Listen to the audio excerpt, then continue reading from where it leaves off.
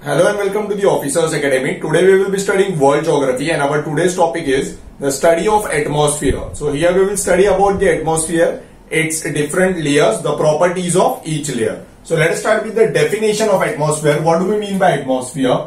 Now see, the surface layers of the earth. We have seen many interior layers of the earth like what is lithosphere, what is mesosphere, what is barysphere. So what is atmosphere basically? Atmosphere is nothing but the envelope of gases which surround the earth's surface. So this is what we mean by atmosphere. Now see, if we see atmosphere itself is divided into different layers, and this is what we will be studying in today's topic, that is understanding the properties and the significance of different layers of atmosphere. If we look at the evolution of atmosphere, the atmosphere that we see today or the atmosphere in which we survive today, it was not the same thing. Earlier the earth was superheated. Okay, so the temperature was too high. So when it used to rain, before the raindrops actually before falling, the atmosphere was too hot, we can say. Before falling on the grounds, the rainfall in the air itself used to get evaporated because of this high temperature. But then because of the successive cycle of evaporation and precipitation over a period of years, the atmosphere ultimately cooled down.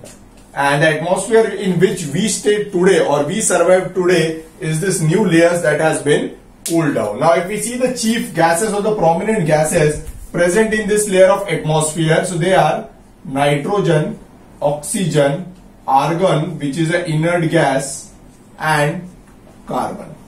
So these are the prominent gases present in the atmosphere. If we see water vapor, now about water vapor, 99% of the water vapor available in the entire atmosphere, 99% lies at its base, that is in the first layer, troposphere, the layer in which humans or other living organisms survive, that is the base layer of the atmosphere, troposphere. So 99% of the entire water vapor available in the atmosphere is found in the layer of the troposphere. So now we will try to study the classification of the different layers of the atmosphere and their principal properties.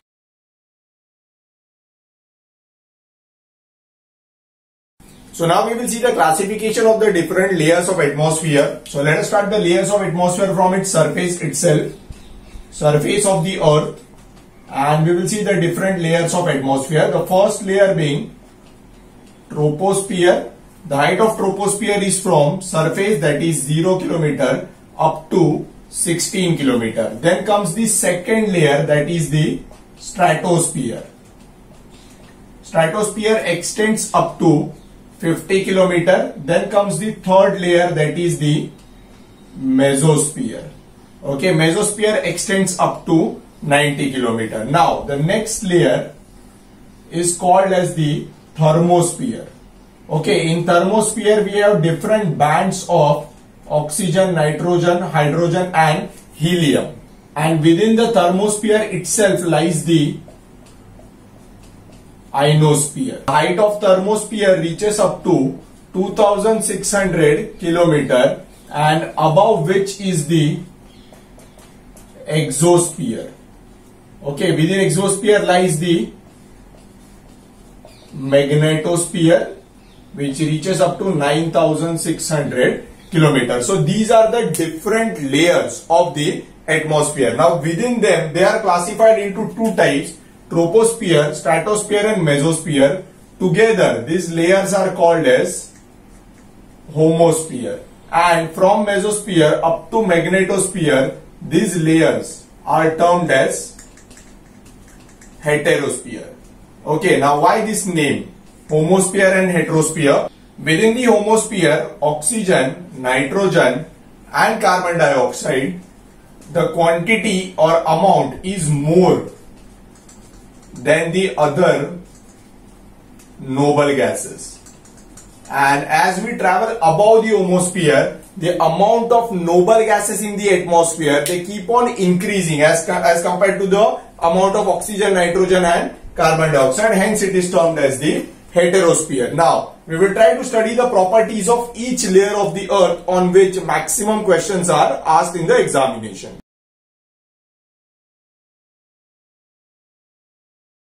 So now let us start with the first layer of the atmosphere, that is the study of troposphere. Now troposphere is the base layer of the atmosphere in which all the living organisms survive. This band is called as troposphere. Now many of the weather phenomena as well as the climatic conditions in the different layers of the or in the different regions of the earth is basically nothing but a product of troposphere. So let us try to understand the properties of troposphere. Now first property with respect to temperature is in troposphere. As height increases, what happens with the temperature? The temperature keeps on going down. This phenomena in which the height increases and the temperature falls, the rate at which the temperature falls is termed as the normal lapse rate. Abhi dhyan dijiye, you have to remember this. What do we mean by normal lapse rate? So normal lapse rate mein kya ho raha hai? In troposphere, as the height is increasing, what is happening with the temperature? The temperature is going down or the temperature is falling. And at what rate? So what, as the name suggests, normal lapse rate, the fall in temperature is 0.65 degrees centigrade for per 100 meter rise in height. So the temperature falls by 0.65 degrees centigrade for per 100 meter rise in height, and by the time we reach the edge of the troposphere, मतलब यहाँ पे troposphere खत्म होगा, stratosphere start होगा. At the edge of the troposphere, the temperature is as good as -6 degree centigrade. Okay, तो ये याद रखना आपको normal lapse rate. What is normal lapse rate? 0.65 degree centigrade fall in temperature for per 100 meter rise in height. Next. Now, why the base layers of the troposphere? Why do we say that the temperature at the base of the troposphere is high? The answer lies in water vapor. Now, water vapor का property क्या है? Water vapor absorbs the surrounding heat. So, water vapor in maximum quantity is present in the base layers. जो हमने देखा था 99% of the water vapor कहाँ पे है? It is present in the troposphere, and within troposphere also water vapor is present in the base layer. तो ये क्या करता है? The back radiated heat from the earth इसे ये ट्रैप कर देता है, और the heat that is released from the earth surface, जो heat earth ने स्टोर की थी, जब उसे रिलीज किया जाएगा, what does the water vapor do? The water vapor traps that heat and keeps the surface layer warmer. So water vapor plays a very important role in keeping the troposphere warm. Now about the height of troposphere, at equator the height is 16 kilometers and at poles the height is 10 kilometers. So take this in assignment, try to find out why these different ranges. Why at equator the troposphere ranges from 0 to 16 kilometer and why at pole it ranges from 0 to 10 kilometers. Now secondly, troposphere is also important for us with respect to the phenomena of rainfall, that is precipitation. Why troposphere is important for us? Because highest amount of water vapor is available in the troposphere. This same water vapor condenses to form clouds, and this rain bearing clouds, the name of this rain bearing clouds are, याद रखिए इसे, cumulonimbus clouds. Okay, what is the property of cumulonimbus clouds, or why they are different from all other clouds? Now, all other clouds, maximum of the clouds are horizontal in expanse.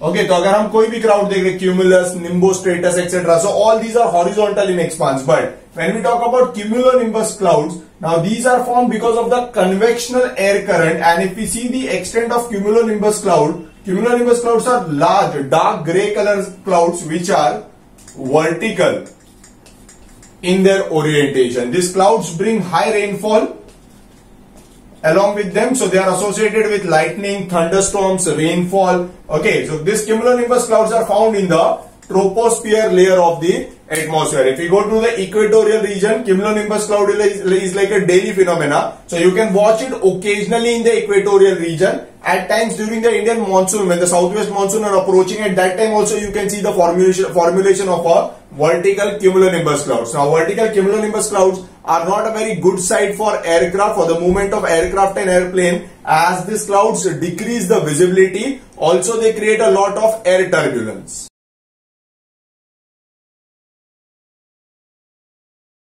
Now our next question is, what do we understand by this term tropopause? Now let's try to understand it. See this, each layer, troposphere and stratosphere, each layer is separated from each other. So we'll just write it over here.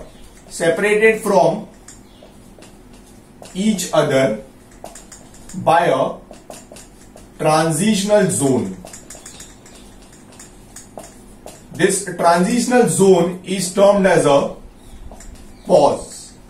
Okay, now the transitional zone between troposphere and stratosphere, that is this boundary region between troposphere and stratosphere, this will be called as the tropopause. Similarly, the boundary region between stratosphere and mesosphere, this region, this will be called as a stratopause. And boundary region between meso and ano, that will be called as a mesopause. So what do we mean by this term pause? Pause is nothing but a shallow transitional zone which separates different layers of atmosphere. The one between troposphere and stratosphere is termed as the tropopause.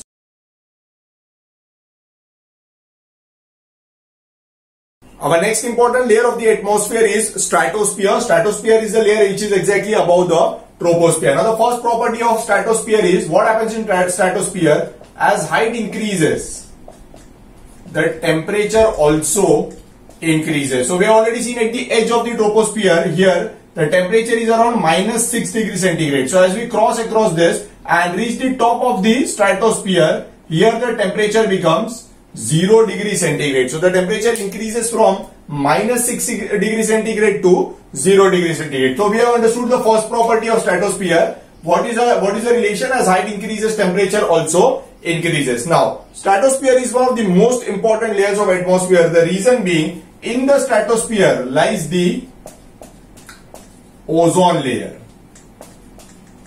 Okay, ozone layer is present at the height of 22 km from the Earth's surface. So we have seen the distance is from 16 to 50 kilometers. At the height of 22 km lies the ozone layer. Ozone is nothing but 3 molecules of oxygen coming together. So O3 is equal to ozone. Now why ozone is important? We all know, we have all studied this from the school days. Ozone protects the Earth. So if we just draw it over here, this layer is the ozone layer.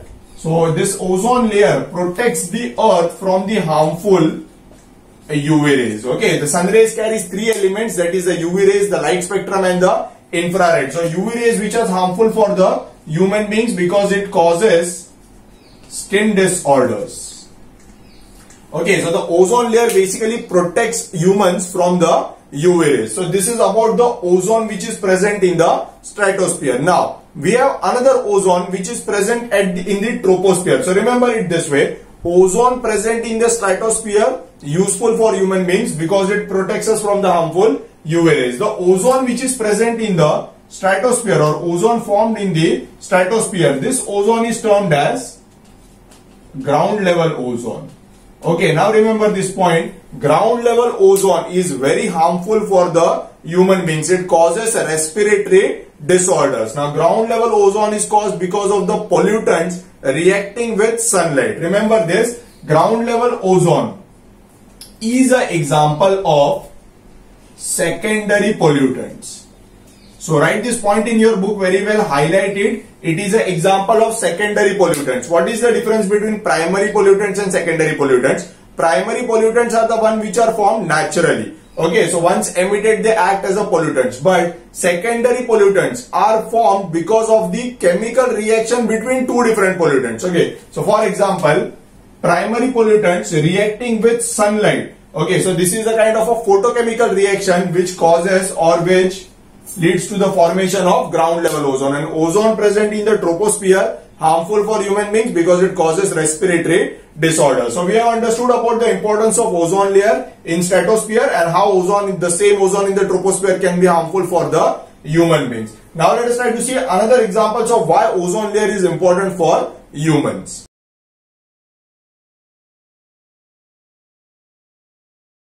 Now let us see currently what is happening with the ozone layer in the stratosphere. Okay, we have a new concept which is called as, or the new terminologies which are in use, which are termed as the ozone black holes.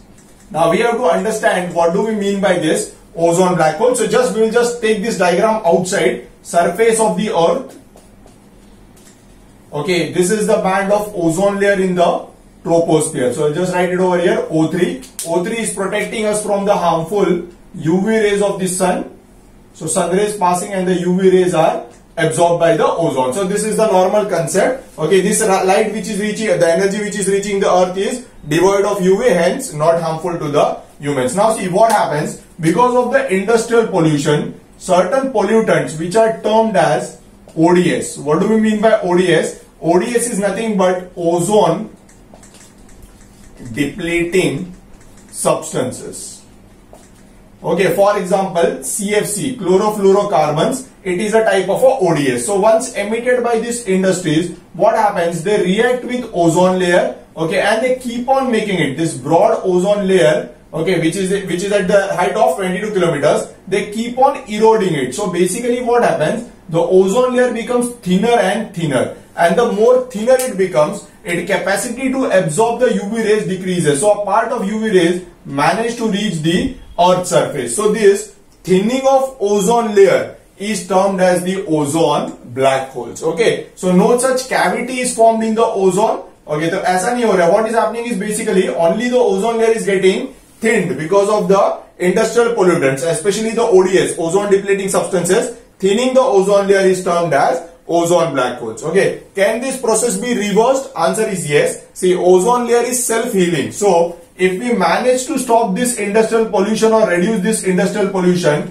within time frame this ozone layer will cure itself and again it will get back to natural. So this ozone black holes, this can be reversed, and for that we have to delete we have to reduce the industrial pollution. So for this we have certain protocols or international agreement. Do study about Montreal Protocol. It is under the Vienna Convention's Montreal Protocol, which deals with the emission of the ozone depleting substances. Now recently it has been amended, so also study about the Kigali Amendment for the same. So see what changes are made in the Kigali Amendment with respect to the CFC and one more gas, that is HFC. So इसमें देख लीजिए what is agreed in the Kigali Amendment. Okay, so we have seen about what do we mean by ozone black holes. Now let us try to see another property of the ozone layer, why it is important for us. Now why the stratosphere is important again for humans? Because it creates the best flying conditions for the aircraft. So the aircrafts which are in the cruise mode, this same aircraft, they try to fly in the stratosphere. Why? Let's try to understand why this phenomena. Because see, the maximum water vapor, as we have seen, 99% of the water vapor is present in the troposphere. So the amount of water vapor in stratosphere, this amount of water vapor is too less. So if the amount of water vapor is less, cloud formation is also less. Lesser the clouds, more the visibility.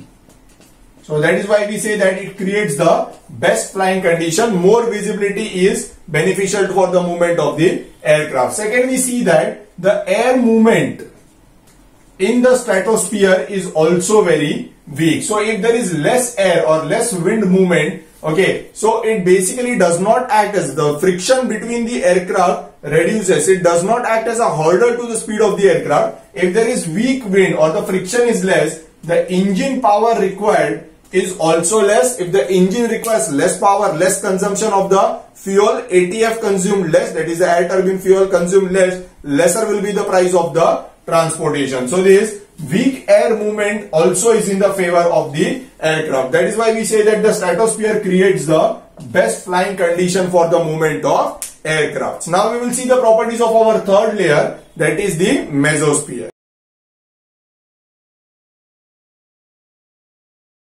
So we'll try to understand why mesosphere layer is important for the Earth. See, mesosphere here, the first property of mesosphere is, again, as height increases, what happens with the temperature? The temperature falls down. But as we move away from the Earth's surface, what happens in general? The temperature is increasing to a very high level. If we see the temperature in the ionosphere layer, it goes to about hundreds of degrees centigrade in the ionosphere layer. Now see what happens. We have studied in the first chapter about the asteroids, comets and the meteoroids. Now about the meteoroids which are trying to fall on the surface of the Earth, what happens basically? Meteoroids are nothing but this broken pieces of rocks which are wandering in the space, the smaller cutout pieces of the asteroids. So when they come under the influence of Earth's gravity, तो क्या हो जाएगा? They will try to fall on the Earth's surface. But by the time they reach ionosphere, here starts the process of burning, because the temperature is in hundreds of degrees centigrade. So basically this same meteorite, it starts burning in the ionosphere layer, and a part of it, by the time it reaches the mesosphere, it has got completely converted into ash. Okay, so what happens here in the mesosphere, it forms clouds of ashes. So basically if we see that in the mesosphere, the meteorite or the meteor which has got completely burned, got converted into ash, and this ash has formed ash clouds. These ash clouds in the mesosphere are called as meteoritic clouds. Okay, so remember it this way.